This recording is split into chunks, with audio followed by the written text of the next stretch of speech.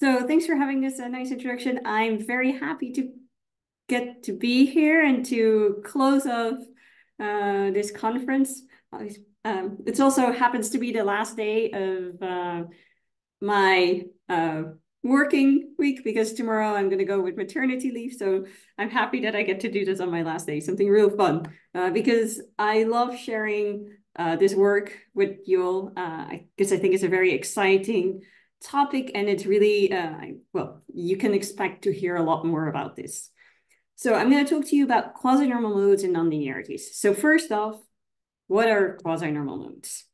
You probably have seen this picture, right? A typical gravitational wave from a binary black hole merger, right? So in the beginning, we have the in spiral when the two black holes are still quite far away from each other.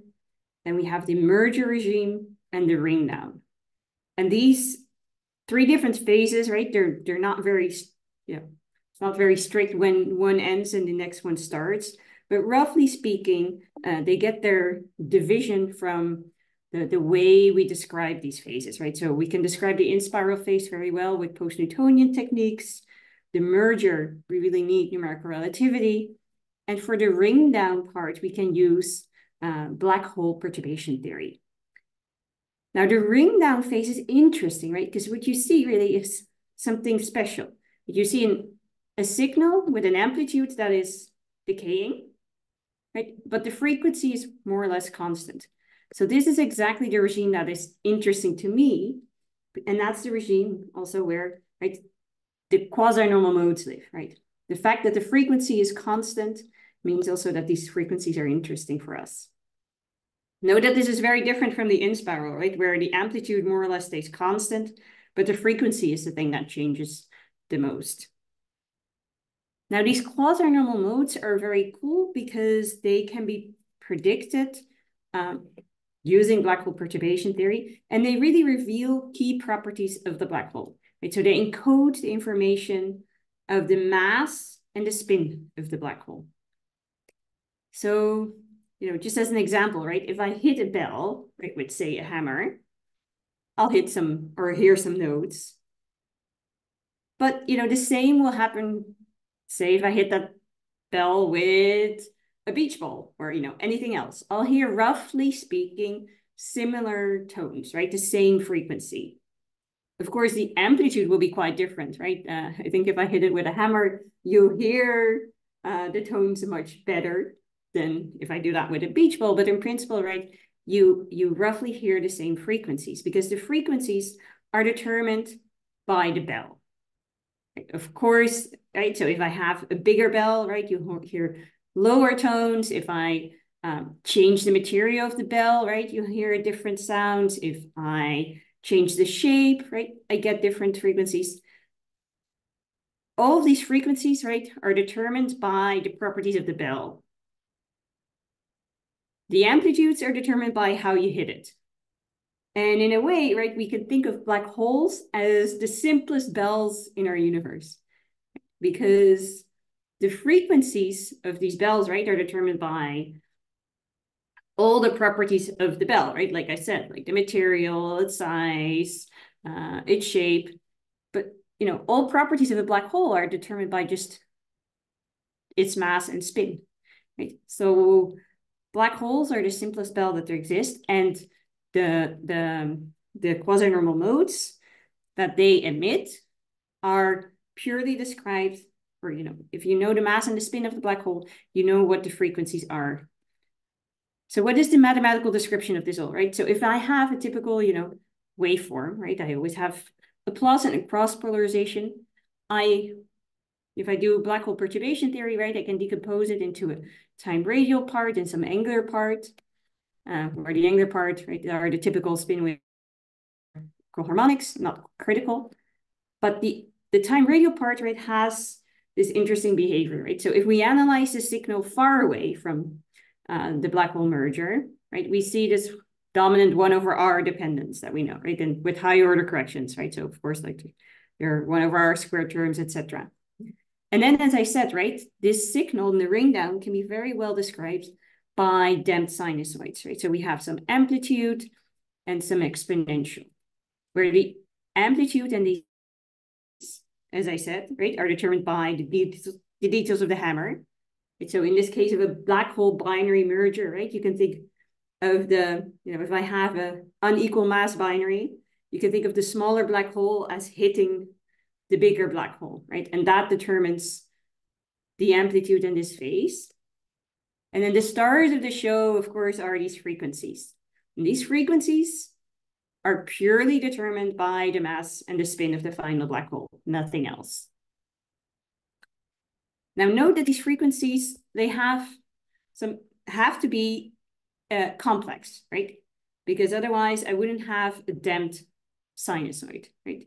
The damping comes from the imaginary part. So the real part gives you the typical frequency, and the imaginary part of the frequency is inversely related to the damping time.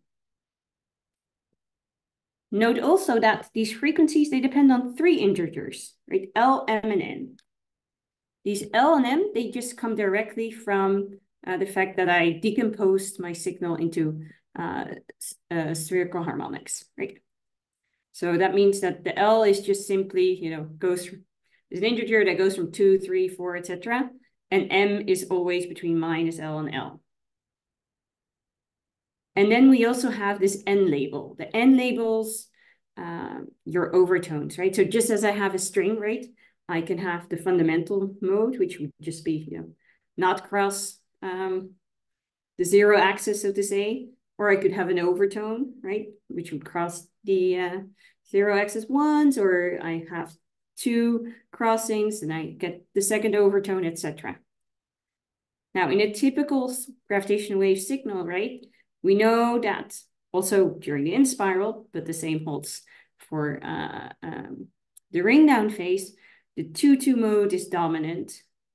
And of course, then that also the fundamental one. So the 220 frequency would be the most dominant. And then you may have higher order ones in your signal as well. Now, as I mentioned, right, these frequencies, we can calculate very, very well just using black hole perturbation theory. So either we take Schwarzschild as a background and perturb it, do linear perturbation theory, and get these frequencies out, or slightly more complicated case, the Kerr spacetime as a background with perturbations and get these frequencies out. And all we need, right, to do these frequencies or in the calculation are what the mass and the spin of the black hole are, and we would get these numbers. Now, you may ask yourself the question, okay, you do this at linear order in perturbation theory. What if you were to go to the next order in perturbation theory? So you go to second order.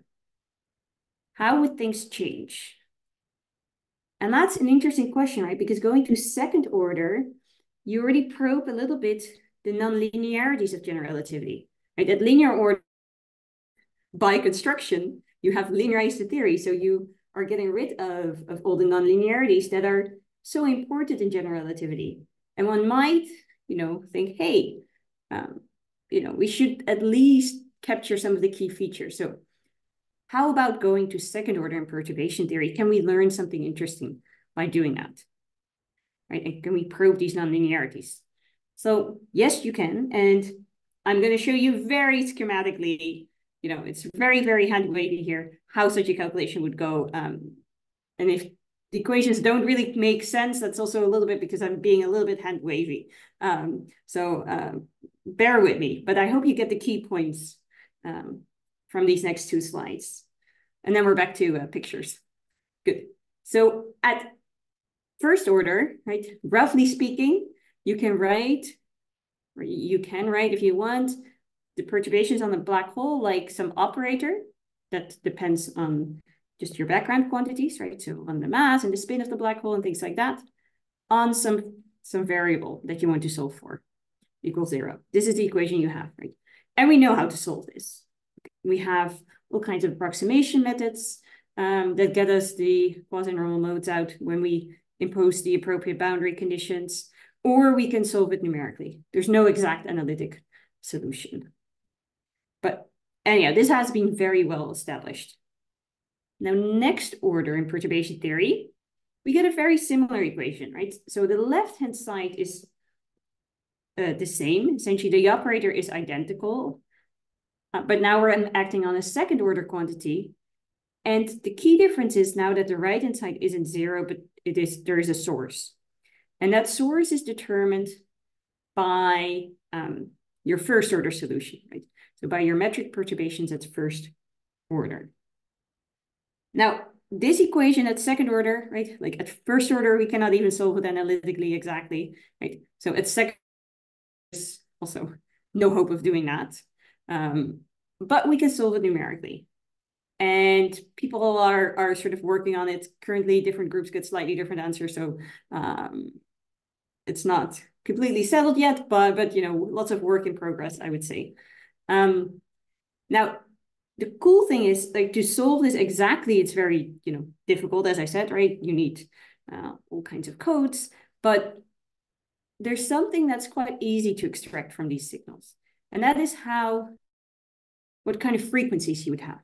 So for instance, right, as I told you, right, at linear order, I can decompose my solution as some damped sinusoids at first order. At second order, if I do that. Beatrice, sorry to interrupt you. So can you do something with this viewer panel that is cropping up the right-hand side? It's actually masking a few figures or a few. Oh, okay. Let me see if I can just get rid of it. That's fine. Is this better? Yeah, it's better. And also probably you can just the slide you can make it shorter because one bracket I could not see to the right. If you can, but otherwise it's fine. I think it's okay. I mean, okay, I don't know how to make it smaller, but this yeah, YLM only one theta phi bracket you're is the missing. YLM theta phi is the last expression, right? Yes, This, correct. yeah. Yeah. Okay, that's fine. Thank you. Thanks for saying that. Good. So as I said, right, so it's very hard to analyze this expression at second order exactly, but one thing is easy to grasp, and that is which amplitudes or which frequencies you're getting at. Right. So if I do a Fourier decomposition and, you know, similarly write it as or in this form as I would at linear order, you can already see, right, that since the source will be comprised of, you know, first order quantity squared, the frequency at second order will have to be, you know, at second order will have to be something like the difference or the sum of the frequencies at linear order. So this is super nice, right? So without having to do this very difficult calculation, you can already learn that frequencies sourced by this source, right, will have to be just sums or differences from the linear frequencies. And that's great, right? Because the linear frequencies we know for years, right? They've been calculated many times. They're very well known. There are all kinds of tables and things out there. So it's very easy to know what the second order frequencies have to be. Now, of course, if you also want to understand what the amplitudes are at second order, you have to do a lot more work. But roughly speaking, the amplitudes at second order have an interesting feature, right? So if I substitute these decompositions into these equations. Is there a question, or was that just happened to be some background noise? Yeah, some noise. Okay, so roughly speaking, right, if I, on the left-hand side, I get, you know, a bunch of operators with my second order amplitude, and on the right, I get of course, my background quantities, right, that are, you know, part of the source, my amplitudes from the first order part, and of course also the you know, the angular bits, which, you know, I'll get products of YLMs, which will give me some Glaubs-Gordon coefficients times new YLMs, roughly speaking, right? So what you should get at second order, if you zoom out a bit, is just that the amplitude at second order should be quadratic in the amplitudes at first order, with, you know, only some constant that can only depend on the background quantities, right? All the initial data is in the amplitudes, and all the other stuff should just be background quantity. And background quantity are, you know, the black hole background, so they can only depend on the mass and the spin. So in principle, at second order, if we're going to do the full calculation, you should get an amplitude relation like this. And that is something that's still being sought after. Good. So this is the theory thing. Now, is this actually relevant, right? In real life situations, right? When we analyze gravitational wave data. The question is not yet, but what people did almost 2 years ago, they said, okay, our real gravitational wave data is not sensitive enough to worry about this yet, but we have excellent numerical simulations. And let's try to see if we can find evidence of these nonlinearities in these second order or in these numerical simulations. And 2 different groups published this at the same time. I'm showing a plot here of one of those groups. In the other paper, you can find more or less an identical plot.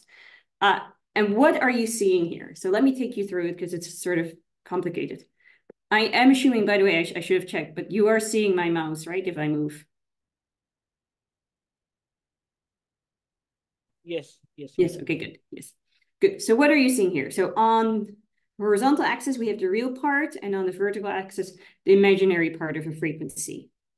And what these people did is they looked at a numerical simulation, and they extracted a given mode, an L equals 4 mode. And they fitted that mode with the dominant frequency, right? So the 440.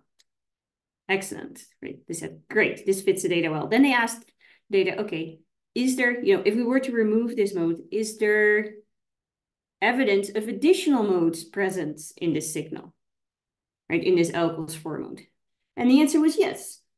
So the mode that they found next was an overtone.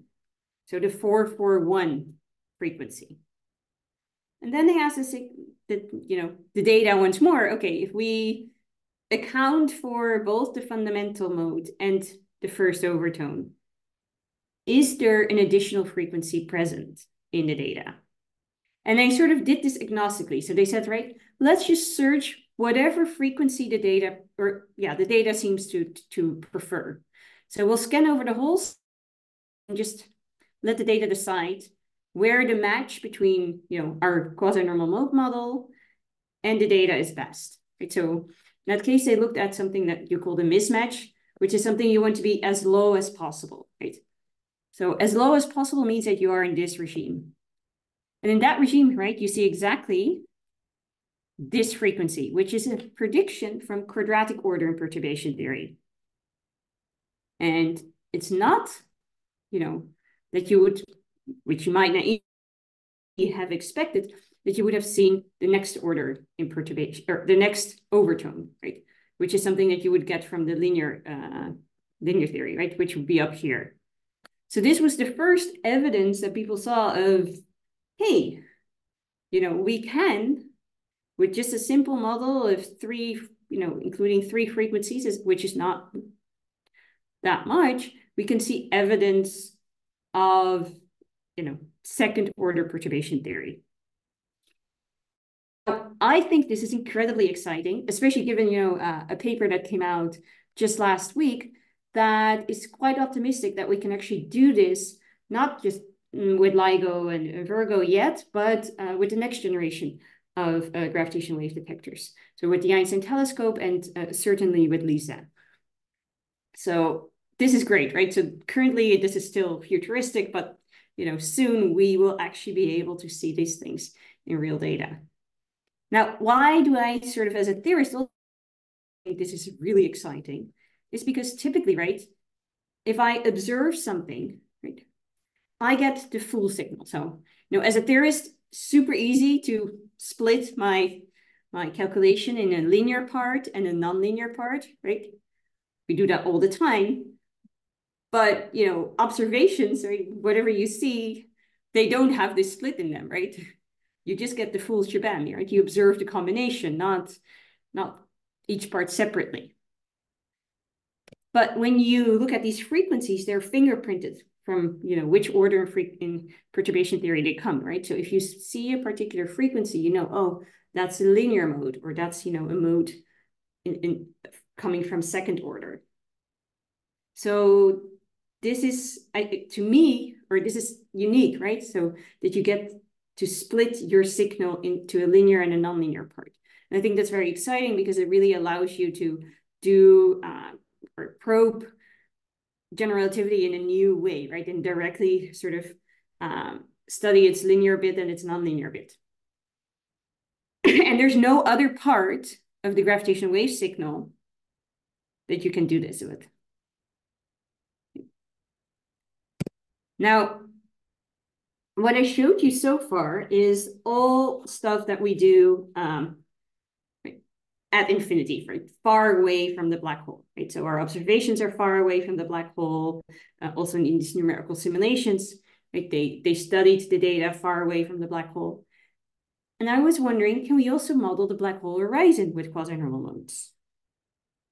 And sort of the angel part in me said, yeah, sure, right? The horizon should be more nonlinear, right? Strong field regime. You would expect these nonlinearities to be stronger, but nothing should be too crazy. So it should actually be easier also to find these quadratic quasi-normal modes, and whereby I mean like quadratic quasi-normal modes are these modes from second order perturbation theory. The devil in me said, okay, wait, the horizon, you're saying the horizon is strong field regime, so it should be hopeless to even try to find any quasi-normal modes, right? You should not even try, right? Because black hole perturbation theory should not be valid in any way. Luckily, I had a very brave student that was willing to go look at numerical simulations and try to extract this at the horizon. So we know the answer, and I'll tell you soon. But first, you may wonder, wait, why do I even care about the horizon if all the observations that we do are at null infinity, right? So if you look at this Penrose diagram, right, all our observations, roughly speaking, are here, but now I want to look here at the horizon. And my answer to that is, well, actually, this is very similar to electromagnetic observations and their sources. So for instance, right, if you see light, right, we see light all the time. That's, why we see stuff. Not so exciting. But, if we have special telescopes, right, we can see light coming from interesting sources. And then things become interesting. But even if you have, say a big telescope and you see some gamma rays, that in and of itself is not exciting. Only when you can connect it to a source, right, and learn key properties of that source, does it become, truly interesting. So for instance, right, the gamma rays that were associated with the merger of these two neutron stars, right? But we also saw with gravitational waves, were had lots and lots of information, and that was very exciting. But it was only because we could connect, our observation at infinity, right, to its source. And the same will hold for gravitational waves. I mean, I think gravitational waves in themselves are exciting, right? Like just seeing them. But truly, right, they are interesting because of their origin, right? They tell us information about black holes, neutron stars, possibly other objects. So the true, exciting things that will come from gravitational waves, right, is when we can connect the wave to its origin. And, as a corollary to this, right, these quasi-normal modes are exactly interesting because they're emitted by black holes, right? So they tell us stuff about black holes. And that's why I like to look at the horizon. So in this talk, I'm just focusing on studying the horizon, and I'm not connecting it yet to things at infinity. That would, of course, be the next step, but one step at a time. So let's first focus on learning things about the horizon. Now, I want to make a disclaimer. What I'm going to show you here are results that are all based on fitting observations. So what I'm looking at is some numerical simulations, and I go fit them with a damped sinusoid signal and trying to understand, how well these fits work. Can we understand, do they work? Can we describe this with quasi-normal modes, etc. there's no theoretical derivation yet of why and how this should work. But okay, that will be the next step, of course. So what are the sets of simulations that I'm using? Well, I use two sets of simulations that come from the Einstein Toolkit and that are quite simple, right? So they describe the head-on collision of two black holes, non-rotating black holes. As a result, also the final black hole is also non-rotating. And the whole simulation is axisymmetric. So that means that there are no m equals 0 quasi-normal modes in my signal. Now, the cool part is about these simulations is that they are very, very high resolution near the horizon. So I can really do this analysis reliably. The bad part about these simulations is that as a result, they have very poor resolution near infinity. So, ultimately, right, as I said, it would be very nice to connect the horizon to infinity and, make this connection sharp. But currently, even the numerical simulations are not good enough to do that both at the same time. So I'm focusing just on the horizon. Now, and I have, as I said, two different sets. So I don't know if this means anything to you, but roughly speaking, the two sets can be divided into a class of unboosted simulations, where the two black holes have different masses, but they start initially, so to say, at rest from each other. So there's they don't have any momentum going towards each other. So we denote that with like p equals 0, the unboosted case. And then we also have a set of simulations where we set the masses equal, but we give them some equal velocity going towards each other. So this is the case that we call boosted. If you know anything about Berlin-Quist initial data, like this is the case with p non-zero. Now, as you can imagine, right, also from your particle physics, right, like the reason that we have, colliders with that shoot particles with extremely high energies at each other, right, that is because if you boost the signal, right, if you have high velocities, typically yours, what you see is it's easier to get an interesting signal. And that's also happens in the boosted case. So it turns out that in the boosted set of simulations, even the linear amplitudes of the quasi-normal modes are 10 times as big.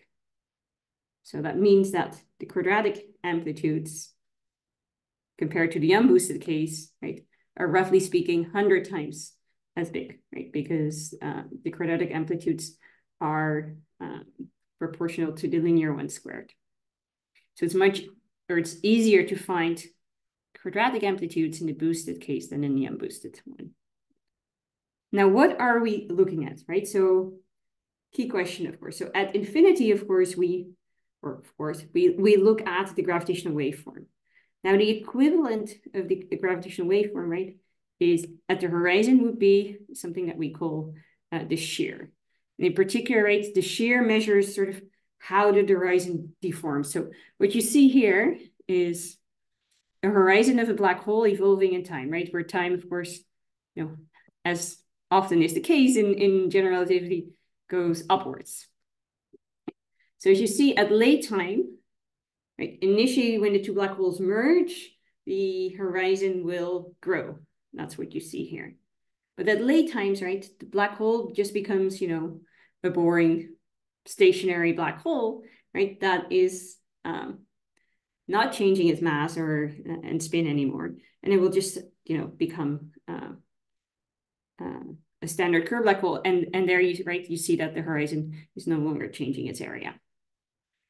But this is the interesting phase, right, where the horizon is dynamical and it's still deformed, right? And that's where, you can expect quasi-normal modes to describe the horizon properties, right? So the shear measures that, right? The shear measures the deformations of the horizon.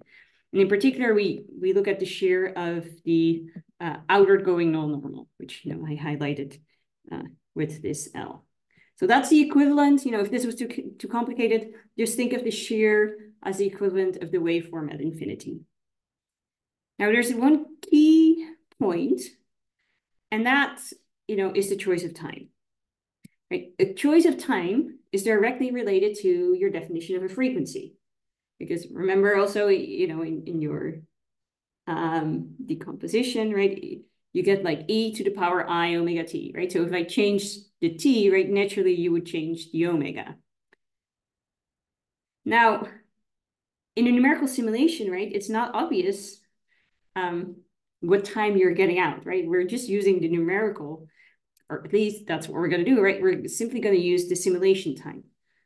But that doesn't mean that the simulation time, right, is the time that you would use or naturally get from black hole perturbation theory, which gives you the predictions for the quasi-normal modes.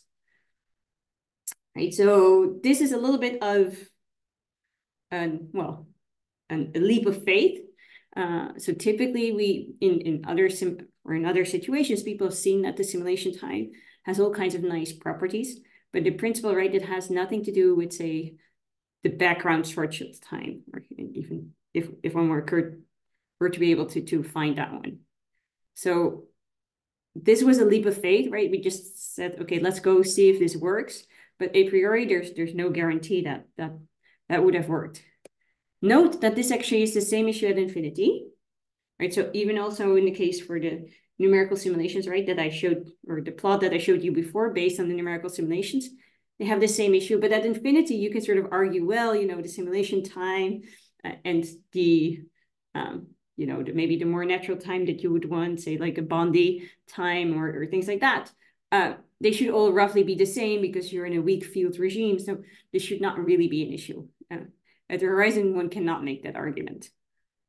So this is still like something to be understood better.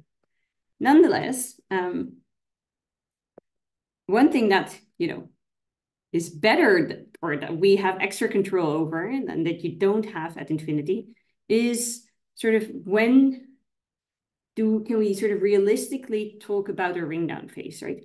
Because we say, oh, the ring down phase, right, we can describe well with black hole perturbation theory, right? And we say black hole perturbation theory, we say, okay, we have a background black hole, right, with a constant mass and spin, and then perturbations on it. So now, since we have access area of the horizon, we can also see how much that area and thus the mass of that black hole changes. So we say, okay, well, for us, it seems reasonable to say, well, if the mass changes less than 1%, then you can realistically, or, then your black hole perturbation theory should be valid. At infinity, you cannot do that because you don't have a direct access of this mass measurement of your black hole. So what you see here in this plot is that, the simulation started at some time t equals 0. And you see that the area of the common horizon, the t equals 0 is not when the simulation starts, but when first a common horizon is formed. You see that the area in all cases sort of changes still by a few percent and then drops down quite quickly. And you see sort of like that the two sets of simulations are quite different. So in the boosted case, the change in the mass is still is much larger than in the unboosted case. Nonetheless, right, we use for all simulations the same criteria, or the same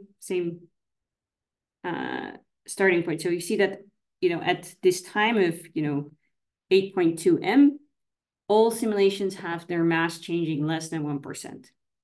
So we'll take for all simulations the same time from like t 8.2 till the end as the part of the data that we're going to analyze. Now, when we analyze the data, right, as I said, we had these two different sets of simulations. It turns out that the unboosted model, we need a model with 4 tones. And in the boosted model, we have a model with 3 tones included. So this is a little bit different. But other than that, the whole analysis is very, very similar. Now, I could show you, of course, plots for all the different cases that we have, but in the interest of time, I'm just going to focus on one representative case. So I'm going to focus on simulation 7, which is one of the boosted cases. So we have equal masses, and as a result, it means that we only excite the L equals even mode. So we get like L equals 2, 4, and 6, but no L equals 3, 5, etc. And in the labels of the plots, I am changing notation because all my simulations are axisymmetric. So all of my M modes, or the integers M, will be 0.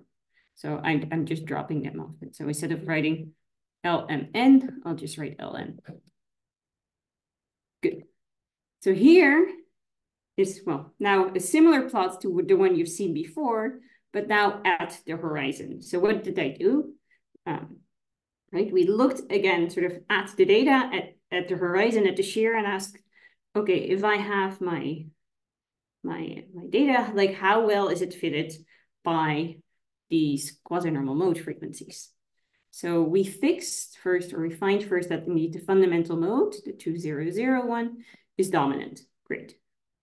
Then we look at, is there extra stuff there? The answer is yes. So there's the first overtone that's there. Then we ask ourselves the question, okay, what is the next frequency the data prefers? And here, right, you see again the mismatch. And we see that the mismatch is minimized here, right, which is either where you have this mode, which is a quadratic mode sourced by the 2-0 mode, or a quadratic mode that is sourced by, the combination of this fundamental overtone, or the fundamental mode, and the first overtone. In fact, actually, so if you, something that people also often do in data analysis is they say, okay, can we also see how this changes in time, so to say? So what do I mean by that, right? So I said, okay, I'm going to take the data right from 8.2 all the way to the end of my simulation, right? Which is, say, roughly 25. But of course, I can also take a shorter bit of data, right? So I don't start at 8.2, but say I start at 10 and then go fit for the data, or I could start at 11 and then fit the data, etc.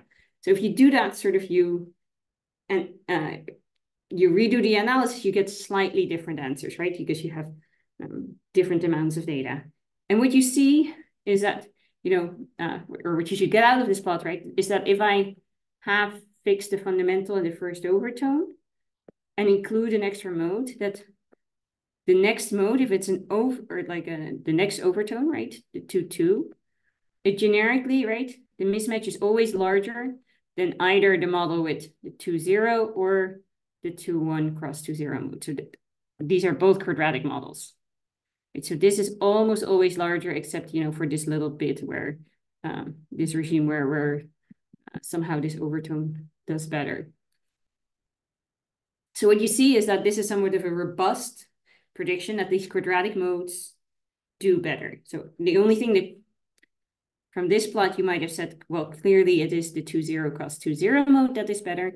But from this plot, it's not so obvious because it depends a little bit on the time you choose to look at your data.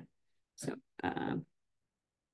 the model does not seem to prefer either, or the data does not seem to prefer either mode yet. Now, another thing that you should do, right, to make sure that you really fit useful things is that, right, in the analysis, the assumption is that the amplitudes, right, when you fit the data, are constant. So that means, right, that if I were to take the different chunks of data, these amplitudes that I get should all be constant. Now, I am comparing here the stability of these amplitudes. So if I look at the fundamental mode in these 3 different models, so here I have a model with just only prediction from linear theory, the first column. Here I have a model where I have, right, the 2 modes from the linear theory and that additional quadratic mode, the 2-0 cross. And here I have a model with, again, also 2 linear modes and the other quadratic mode. Now, the fundamental mode, right, the green one, so to say, in all cases, right, is pretty much constant, right? It changes less than I forgot, like 1%, I believe, when I change the window of fitting. But if I look at the purely linear model, you see that the amplitudes of the first overtone and of the second overtone, they vary significantly In fact, right, the second overtone varies by almost 3 orders of magnitude. So that's clearly not a constant. So that indicates also that this model with purely linear modes, right, is not a good model.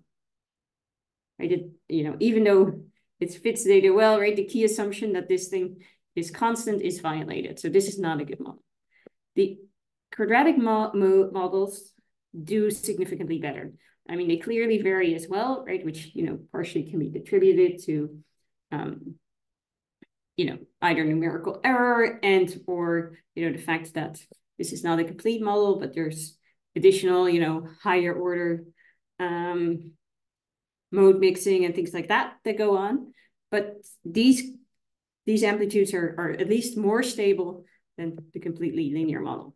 Another indication that we really need to go to the next order in perturbation theory to describe these signals accurately. On top of that, there's one other thing, right, that you can do. And so here we just looked at what the frequencies do, right, and what gives us the best mismatch, etc. Here we made sure that, as a consistency check, the amplitudes are stable, but also, right, we should have, as I showed you before, right, from the theory, that the amplitude at second order is related to the amplitude at first order. Right? So we don't know exactly what that coefficient should be yet, but what we can do is, right, if we look at different simulations with slightly different initial conditions, then if that amplitude relation holds, you should find here a constant line. And that's indeed what we do, right? So if we analyze the boosted data, we find that the amplitude at second order, which is what you see on the vertical axis, is indeed sourced by the amplitude at linear order, right? And here, I have two of the same amplitudes as the source, so here's the amplitude squared. And this fits very nicely. And similarly, if we do that for the unboosted case, we also get like a pretty good fit. So this is another check to make sure that indeed, right, we didn't just happen to find like a nice frequency, but that frequency really, is consistent. Not just the frequency is consistent, but also the amplitude with something that you would expect from second order perturbation theory.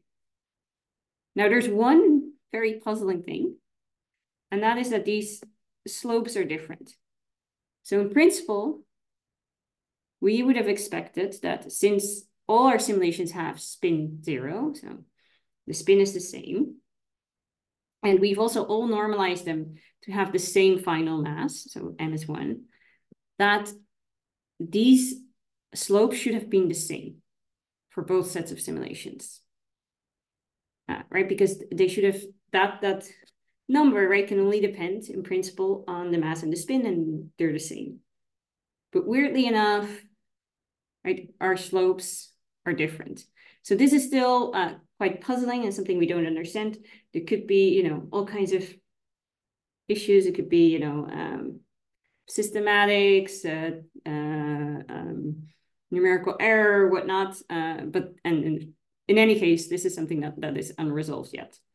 It might also be related to this issue of, time that I mentioned before, or maybe not. In any case, this is something for future research.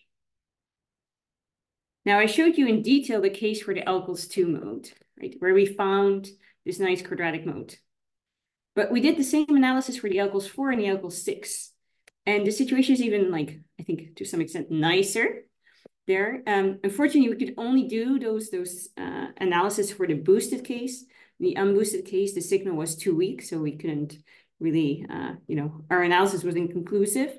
But as I said, right, the boosted case is a much stronger signal. It was so easier to analyze. And we found, in fact, that for the alkyls 4, the best model is one where you just have the fundamental mode from linear theory and no overtones from linear theory at all, but 2 quadratic modes. In fact, these 2. And similarly for the alkyl 6. So also best fit model is something where, that has the fundamental mode and then two quadratic modes. It's only not clear which two. So whether it's like the 2,0 cross 4,0 and the 2,0 cross 6,0, or the same quadratic mode and the 4,0 cross 4,0 one. The data didn't seem to prefer either one. But in either case, right, this really seems to suggest, hey, quadratic modes at the horizon are very important. Now, you may ask yourself the question, okay, how does that relate to things at infinity? Well, as I said, right, we tend to really compare both things at the same time because, either our simulations are good at infinity or near the horizon. But interestingly enough, right, there's one set of simulations that, have, or one set of, simulations where people also looked at the head-on collision of black holes near infinity. So it's not exactly the same simulation, but it's a similar setup. And if they also looked at the alkyls 4 mode, they found the same quadratic modes. And similarly for the alkyl 6, they also found like this extra quadratic mode that we found near the horizon. So there seems to be indeed the case that it's very plausible that the same modes at infinity are excited at the horizon. So let me conclude. So we have still some time for questions. I hope you take away that quadratic quasi-normal modes, so modes coming from second order perturbation theory, fit the shear data at the horizon better than modes with just linear quasi-normal modes, so with overtones. And you saw evidence of that because of the lower mismatch, the more stable amplitudes when we changed the fitting window. This is something I didn't show, but there's also, if you look at define some optimal frequency based on the data, then the quadratic modes are closer to that than the linear ones. And this amplitude relation is satisfied, which is an additional very non-trivial check. We've also seen that some of the quadratic modes that we found at the horizon are also found at infinity. So this is very nice and reassuring. The only thing that's still very puzzling to us is why the amplitude relation for the boosted and the unboosted simulations is different. So some open questions are, right, exactly that. Why are they different? And so far, all our results are based on fitting observations. So are there better ways to do this? Is there a well-motivated choice of slicing or time in our when we analyze these numerical simulations? And can we link observations at infinity more directly to horizon properties? Thank you for listening. It was really fun to talk to you, and I'm looking forward to your questions. Yeah, thank you very much, Dr. Bonga, for such a wonderful talk. And we have questions there. Subodip